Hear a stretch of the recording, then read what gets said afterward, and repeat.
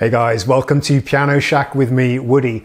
Hopefully by now you've seen my video where I compared the sounds of this with Roland's brand new Anthology 1987 VST plugin, which attempts to recreate the sound of this instrument. In this video, we're going to do a review of the plugin. I'll tell you what it can do and what it can't do and some of the limitations compared to the real hardware instrument.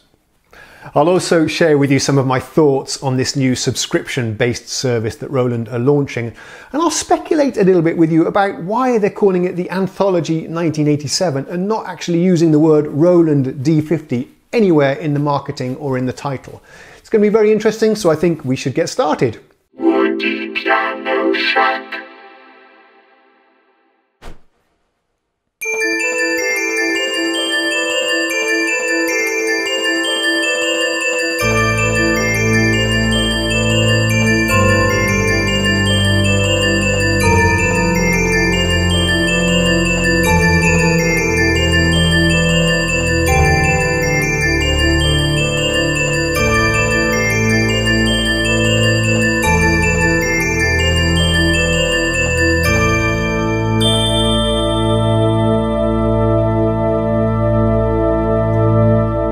Yeah, that of course is the sound of Fantasia, and that's not the D50. This is coming from the Anthology plugin.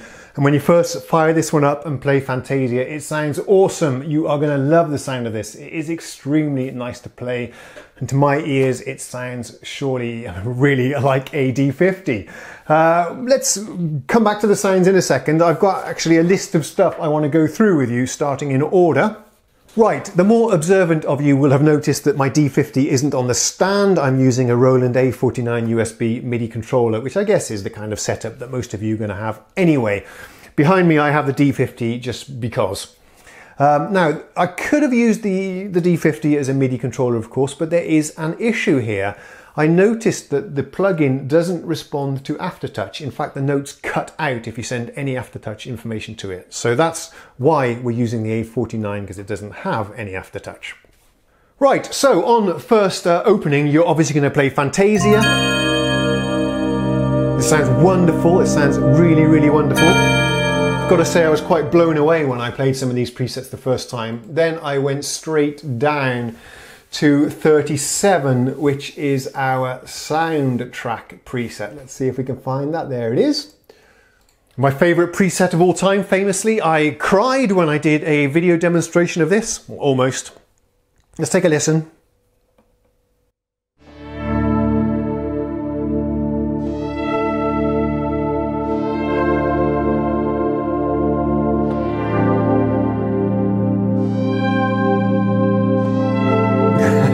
And that one sounds wonderful to me as well. Sounds just like I remember my D50 sounding. This is great so far, all very positive. One thing we really need to understand here is very important. This is a sample library. This isn't an emulation of the D50 itself. You can't tweak any of the linear arithmetic synthesizer parameters. You don't have access to that. And you're only going to get the 64 factory presets because that's what they've sampled. They've done a good job of the sampling, I think. They've sampled the instrument at many different velocity levels to give you some expressiveness. But you're pretty much stuck with what they've sampled.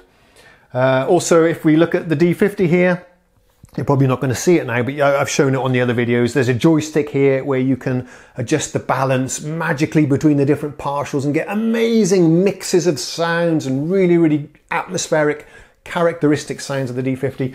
You can't get that here because it doesn't model the architecture of the synthesizer at all. You're just sort of basically getting a recording of the outputs of the D50 while someone's playing the presets. Also, there's a fabulous chase function on the D50, which is one of the characteristic sounds, I think, of the D50, which gives you a lovely delay stereo effect. Well, that's missing as well.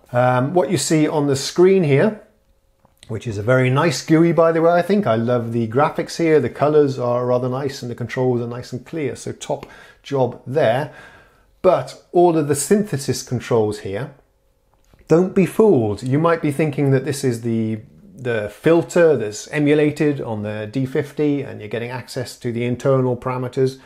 No, you're not. This is just a filter that's slapped onto the output And same thing for the envelope and the LFO effects. This is just something that belongs to the Concerto sample playback engine. It's kind of interesting, you can switch off the reverb. So obviously they take a different sound.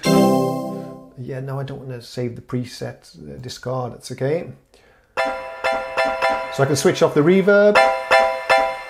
And it still sounds like I'm hearing reverb there, it's strange. Let's get a nice... Switch off the reverb.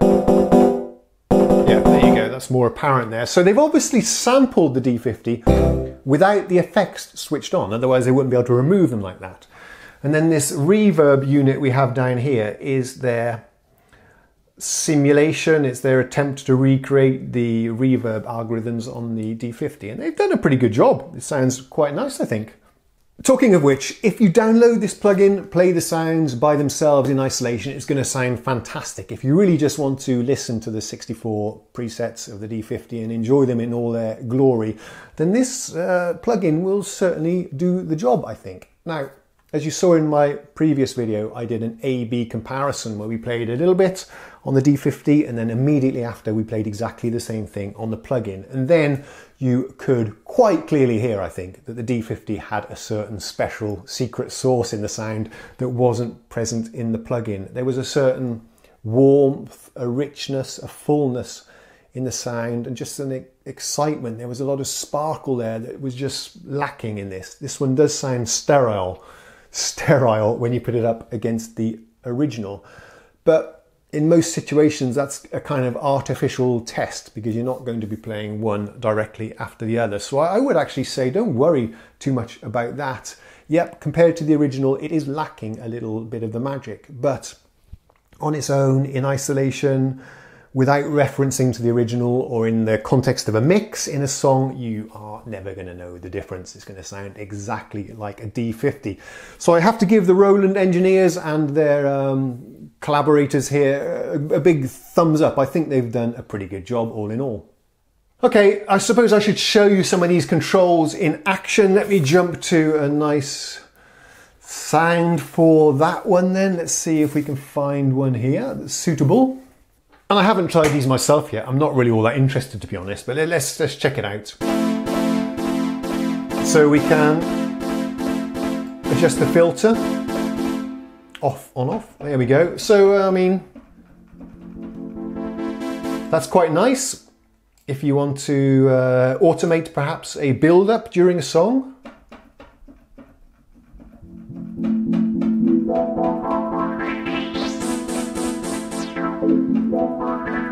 Sounds pretty good actually. It's nice to have a filter there.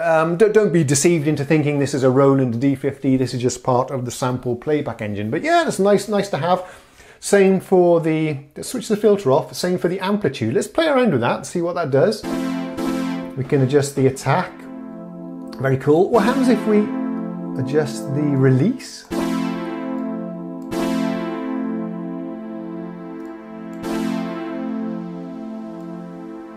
Some fade. It sounds pretty smooth to me.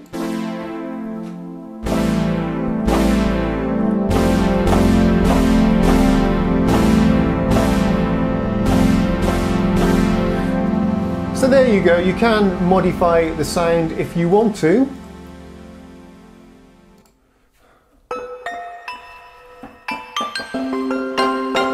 What else do we have to play with? Some LFO, I can't be bothered to show you that. There are some other videos on YouTube if you're interested in those kind of things.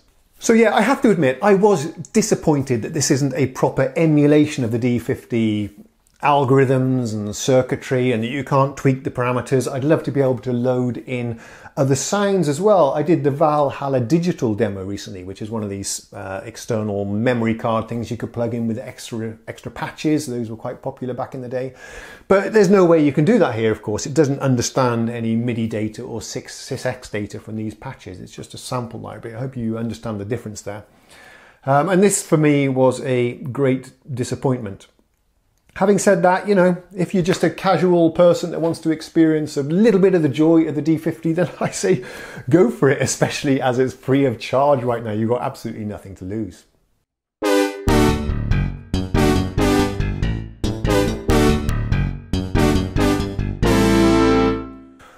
with that, I'll hand you back to the other guy. So there you go. I'd love to hear your opinions on this instrument, so please leave a feedback below in the form of a comment. Myself, I find myself feeling slightly anticlimactic about this. I was so blown away and excited when I heard that Roland were re-releasing the D50 as a plugin. But when it was sample-based, I felt that that was a real missed opportunity. You don't get any possibility, of course, to do any editing of the sounds, and you're stuck with the samples of the 64 factory patches. I would love to have seen Roland do a recreation, a proper emulation of the D50 with running the exact same code and modeling the circuitry and so on, like they do for some of their analog synthesizers. But for some reason, they decided to go the sample library route. So guys, if you liked the video, go ahead and press the like button. Remember to subscribe if you haven't done so, and thank you if you have. Just one final thought about the branding here then. Very interesting, I think, that they're not using the word Roland D50 in the name of this product. The brand, the trademark D50 is legendary, it's iconic, and why have they not used that anywhere in the marketing material or in the title of the product is beyond me. It's baffling. And I've thought a little bit about this, and I do have a theory. Could it be that Roland are saving D50 for another product that they have coming up in the future? I certainly hope so, and it's a very interesting thought. It gives us all a lot of hope. Thanks very much for watching this video, guys, and I'll see you next time. Cheerio! Woody Piano Shack. I said at the start of the video that I give you my opinion on the Roland Cloud. Well, as far as I can tell, the subscription price is $20 per month, and that gives you access to the entire suite of software synthesizers and sample libraries and stuff, which is not a bad price, but for me, it's not worth it. You see, there's only two plugins that I'm interested in. That's the D50 and a Juno, which they haven't even released yet. But I don't use them very often. It's a kind of thing, I might use them once a month or a couple of times during a year, so it's not worth it for me to pay $20 every month. I'd rather buy them outright. On the other hand, it's pretty nice that I can just pay a month's subscription, $20, and get access to all of the instruments so that we can do some reviews on the channel. That's pretty nice, I think. Much better than spending hundreds of dollars to buy individual plugins. Now, the other thing then, I did say in the last video when we did the comparison that I invited you to leave comments, and I said I'd read some of them out on the video, so let's do that now. By the way, guys, I got, I don't know, 60, 70 comments within 24 hours, so we're not going to do them all. But I picked a few that just seem to sum up the mood of the community. People seem to be in agreement generally on this, this product. So I'll read out just a few here.